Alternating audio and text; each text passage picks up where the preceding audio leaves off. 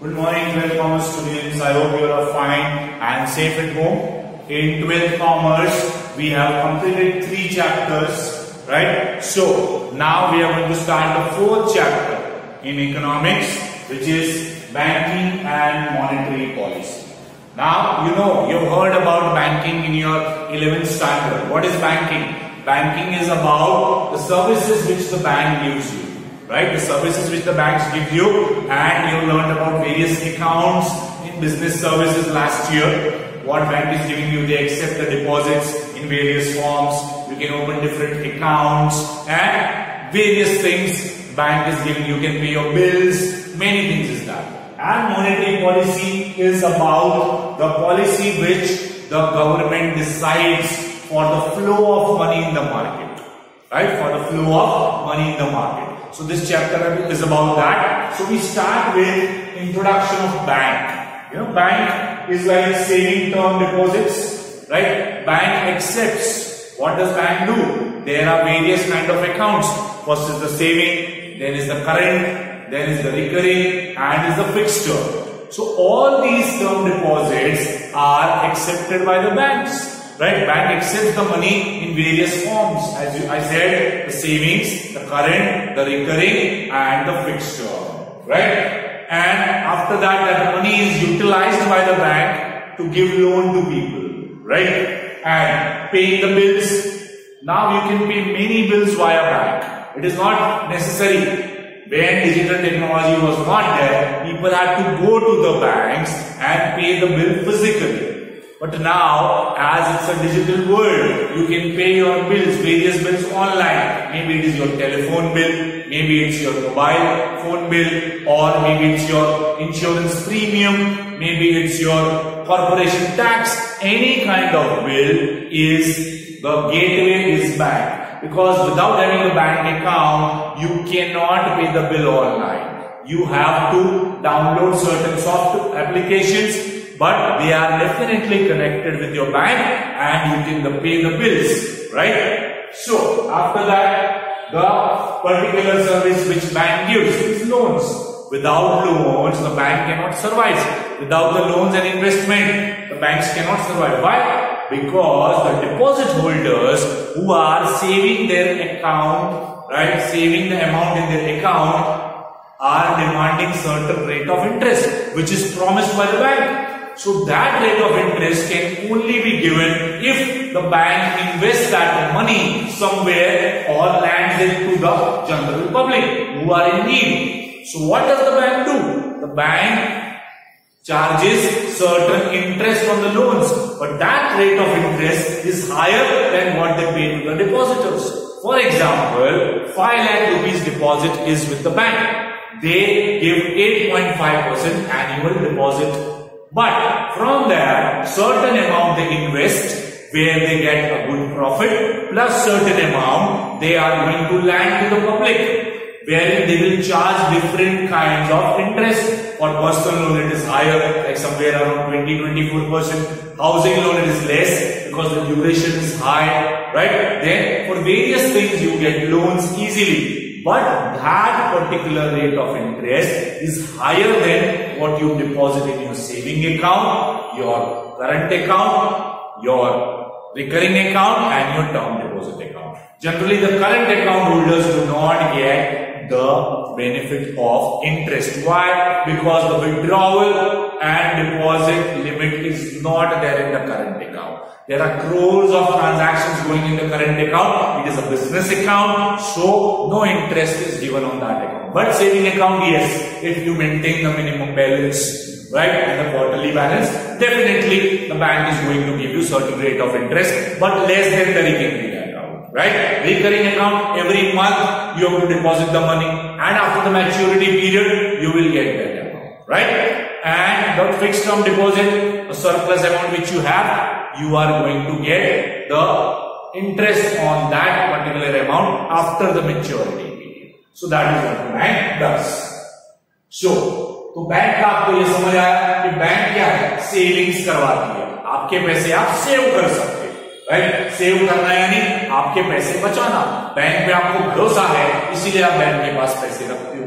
Savings अलग अलग form में, जैसे मैंने आपको बताया, सेविंग अकाउंट जो आप खुद खोल सकते हो, करंट अकाउंट राइट जो बिजनेस अकाउंट है, फिर रिकरिंग अकाउंट हर महीने थोड़ा थोड़ा सेविंग कर सकते हो, और आपका फिक्स्ड जो एफडी बोलते हो आप शॉर्ट में, फिक्स्ड डिपॉजिट राइट। उसके बाद आप बिल्स पे कर सकते हो, अलग अलग बिल्स मैंने आपको बताया, electricity bill, telephone bill, corporation का टैक्स, बहुत सारे ऐसे बिल्स है जो ऑनलाइन पे किए जा सकते हैं, फिजिकली जाके भी किए जा सकते हैं, पर आजकल लोग ऑनलाइन ज्यादा प्रेफर करते हैं राइट। या तो बैंक की ऐप से करते हैं, या तो पेटीएम से करते हैं, या गूगल पे से करते हैं, पर बीच में जो गेटवे है वो बैंक, आपका बैंक अकाउंट होना आपके पास जरूरी है, और हर एक बैंक अकाउंट आधार के साथ लिंक है।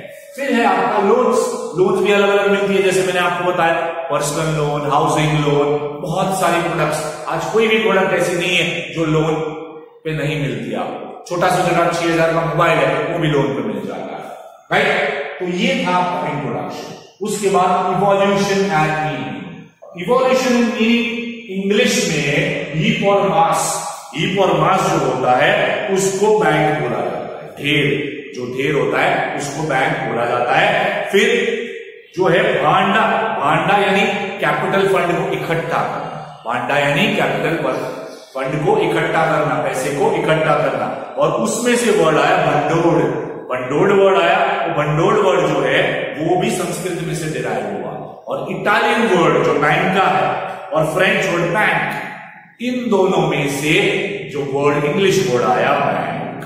तो बेसिकली पुराने जमाने में, एंशिएंट टाइम्स में बेंचेस में बैठे रहते थे, जो रोमन एम्पायर और ये सब बड़े बड़े जगह पे बेंचेस में, और हमारे टाइम भी राजा महाराजाओं में बेंचेस पे बैठे रहते थे जो देनदार थे, और जो लेनदार थे वो आते थे और पैसे लेते थे। तो उस जमाने से बैंक प्रिविलेज है, उस जमाने से बैंक जो है जो इंटरेस्ट पे पैसा देती थी, पर उस समय पे जो है ऑर्गेनाइज नहीं था। एक बेंच पे बैठते थे, जिनके पास पैसे थे वो उधार देते थे, और सामने जो है वो रेट ऑफ इंटरेस्ट और प्रिंसिपल अमाउंट लेते थे। तो बेसिकली बैंक का काम क्या है? पैसे कलेक्ट करना और पैसे उधार देना। इससे हमें ये पता चलता है राइट। बैंक ऑफ बार्सिलोना जो है वो सबसे पहली बैंक है। बार्सिलोना एक जगह है स्पेन में राइट, बार्सिलोना स्पेन में एक जगह है राइट, जिसमें 1401 में फर्स्ट रियल बैंक शुरू हुई। क्योंकि उसके पहले की जो बैंक्स थी वो किस तरह की थी कि भाई लोग आए, उनको उधार दिया और पैसे उनको वापस चुकाने पड़ते राइट। लोग अपनी जमीन गिरवी रख लेते थे, ये सब चीजें करते थे राइट। और बैंक जो फर्स्ट रियल बैंक आपका बना स्पेन में 1401 में, तो एस्टेब्लिश हुआ फर्स्ट वर्ल्ड में, और करेंसी मनी इंट्रोड्यूस हुआ। उसके बाद करेंसी जो आप आज भी यूज करते हो कॉइन्स में और नोट्स में, करेंसी मनी हुआ। उसके बाद लोग पैसा यूज करना शुरू किए, तो मनी हो गया मेजरिंग रॉड। मेजरिंग रॉड यानी आपको पता है कि कौन सी चीज के लिए कितने पैसे चुकाने राइट। 50 रुपए की बुक है, ये 500 रुपए की गिफ्ट है, ये 400 रुपए का जो है बर्तन है, ये आपको पता है, वो मेजरिंग रॉड है राइट। उसके बाद है अलग अलग टाइप के पेमेंट्स आप कर सकते हो उसके द्वारा, check, demand draft, online payments, अलग अलग टाइप के पेमेंट्स कर सकते हो। उसको स्टोर कर सकते हो राइट। स्टोर करना यानी सेव करना फ्यूचर नीड्स के लिए, क्योंकि पहले जमाने में तो क्या था, बार्टर सिस्टम थी, उसमें तो गुड्स एक्सचेंज होते थे। अब गुड्स एक्सचेंज होते थे, उसमें दिक्कतें क्या आती थी, हमने पढ़ा था आगे के चैप्टर में, कि भाई किसी को राइस जो है निकालनी पर सामने उसको व्हीट नहीं लेना है, तो वो एक्सचेंज में दिक्कत आती थी। दूसरा कि भाई घी के सामने कितना कपड़ा देना, वो दिक्कतें आती थी। तो बैंक ने वो प्रॉब्लम को आसान कर दिया। बैंक जो है स्टोर वैल्यू की जो है फंक्शन पूरा करती है। स्टोर वैल्यू में यानी वो चीज जो पैसे हमने चुका दिए उसके बाद अभी उपयोग नहीं करेंगे। जैसे एक जूते वाला है, उसने खरीद लिया कुछ राइट, और उसने जो शूज बेच दिए और उसके पास पैसे आए, तो जरूरी नहीं है वो पैसे अभी खर्चे, बाद में जब जरूरत है तब खर्चे। तो वो एक स्टोर वैल्यू का भी काम करती है राइट। तो अरेंजमेंट हो गया, आपके पैसे की सेफ्टी का काम हो गया। उसके बाद ट्रांसफर भी कर सकते हो आप पैसे एक अकाउंट से दूसरे अकाउंट, और यहां से विदेश और देश में ही अलग अलग अकाउंट्स में आप ट्रांसफर कर सकते हो। और मनी की वैल्यू भी मेंटेन होने लगी बैंक की वजह से राइट। तो इंस्टीट्यूशन का काम क्या है? ये सब बैंक का काम है। उसके बाद meaning of bank. Meaning of bank क्या है? Service of banking, right. Service of banking में क्या क्या है, मैंने पहले भी बताया आपको, सेविंग, डिपॉजिट, राइट। उसके बाद अलग अलग तरह के जो है ट्रांजैक्शंस करती है बैंक, राइट। अब सेविंग्स में अलग अलग टाइप के सेविंग्स है, राइट। पर सेविंग और डिपॉजिट जो है उसमें सबसे बड़ा फायदा क्या है कि कस्टमर जब डिमांड करता है तब उनको पैसा देना पड़ता है, राइट। और सर्टेन अकाउंट जैसे फिक्स डिपॉजिट है और रिकरिंग है उसमें मैच्योरिटी पीरियड होता है, तो मैच्योरिटी पीरियड के हिसाब से बैंक वो चुकाती है, वो बीच में से नहीं उठा सकते। अगर बीच में से उठाएंगे तो रेट ऑफ इंटरेस्ट चला जाएगा, राइट। तो रिटर्न करा जाता है जब डिमांड, जैसे आप चेक किसी को देते हो तो अकाउंट में ही चेक होता है, राइट। आप सेल्फ का चेक लेके जाते हो, आप भी पैसे उठा सकते हो, तो बैंक का ये काम है, राइट। तो रिटर्न करती है जब डिमांड होता है। तो कॉमर्शियल ऑर्गेनाइजेशन है एक बैंक, उसका मतलब ये भी है कि एक कॉमर्शियल ऑर्गेनाइजेशन जो ट्रेड के सिवाय दूसरा सब चीजें भी करती है, सिर्फ लेने बेचने का काम नहीं करती है। कॉमर्शियल ऑर्गेनाइजेशन यानी पूरी इकोनॉमी को संभालने वाली ऑर्गेनाइजेशन, राइट, जो प्रॉफिट करने की कोशिश करती है। अब वो प्रॉफिट कैसे करती है, मैंने पहले भी बताया आपको कि भाई डिपॉजिट जो है वो सेविंग हो, करंट हो, रिकरिंग हो या फिक्स हो, वो पैसे उन्होंने लिए, उस पे उनको इंटरेस्ट चुकाना है। अब इंटरेस्ट चुकाना है तो उन पैसों में से कुछ लैंड करती है और इन्वेस्ट करती है। जहां इन्वेस्ट करती है वहां उनको प्रॉफिट होता है, उसका रेट ऑफ इंटरेस्ट उनको ज्यादा मिलता है, क्योंकि आरबीआई की गाइडलाइंस के हिसाब से सर्टेन अमाउंट जो है बैंक को गवर्नमेंट सिक्योरिटीज में इन्वेस्ट करना पड़ता है, राइट। तो वो लोग इन्वेस्ट करते और लोगों को लैंड करते, तो वहां भी वो पैसा कमाते हैं, तो वो डिपॉजिट को यूज किया जाता है, राइट। उसके बाद कंक्लूजन में क्या है कि भाई बैंक क्या है, मोबिलाइज करती है मनी को। अब उन्होंने डिपॉजिट ले लिया और पैसे उनके पास सिर्फ पड़े रहे, तो क्या मतलब, वो पैसे का उपयोग होता है, मार्केट में पैसा फ्लोट होता है, तो लोग उसको उपयोग कर पाते हैं, चीजों को खरीद कर पाते हैं, राइट। तो इसकी वजह से बोला जाता है ये instrumental to mobilise money, right. उसके बाद है कॉमर्शियल बैंक।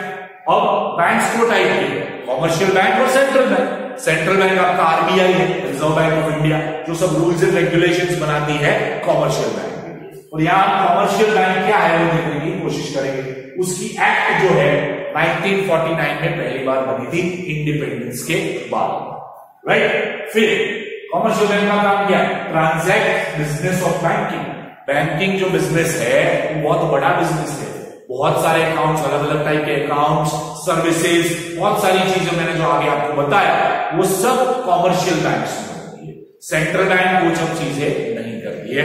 कॉमर्शियल बैंक्स आपकी डिपॉजिट एक्सेप्ट करती है, आपको लोन्स देती है, आपको तरह तरह की सर्विसेज देती है, आपके बिल्स पे करवाती है, आपके लॉकर की सर्विस देती है, ऐसी बहुत सारी सर्विसेज देती है। उसके बाद बैंकिंग सर्विसेज प्रॉफिट क्यों कैसे करती है, मैंने आपको बताया। बैंक जो कॉमर्शियल बैंक है सर्टेन अमाउंट आपकी डिपॉजिट का इन्वेस्ट करती है गवर्नमेंट सिक्योरिटीज में, ऐसी सिक्योरिटीज में जहां पैसा सेफ है। क्यों?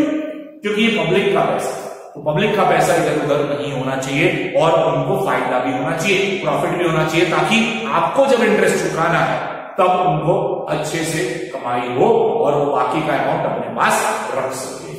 उसके बाद इन्वेस्ट करने से प्रॉफिट होता है और लैंड करने से इंटरेस्ट मिलता है।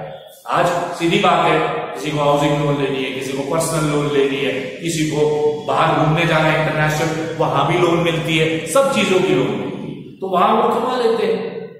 कैसे कमाते हैं? डिपॉजिट का 8.5%, लोन भी 15%, तो बीच में जो डिफरेंस है 7% का, उसमें बैंक कमा लेती है, राइट, और अपना खर्चा निकाल लेती है। तो पब्लिक के पैसे पे ही बैंक जो है पूरा अपना ट्रांजैक्शन करती है, राइट। तो ये आपको इंट्रोडक्शन समझाया मैंने कि बैंक क्या है, उसका इवोल्यूशन यानी शुरुआत कैसे हुई, उसका मतलब समझाया मैंने आपको, और उसका मतलब क्या है 3 तरीके से समझाया, और कॉमर्शियल बैंक्स क्या है वो आपको समझाया, राइट। तो इसको रिवाइज करने की कोशिश करिए बढ़िया तरीके से और समझने की कोशिश करिए। मैंने हो सके उतना डीपली आपको ये समझाने की कोशिश की है, राइट। तो समझिए और इसका जब होमवर्क आएगा तो थरली करने की कोशिश करिएगा। Thank you very much.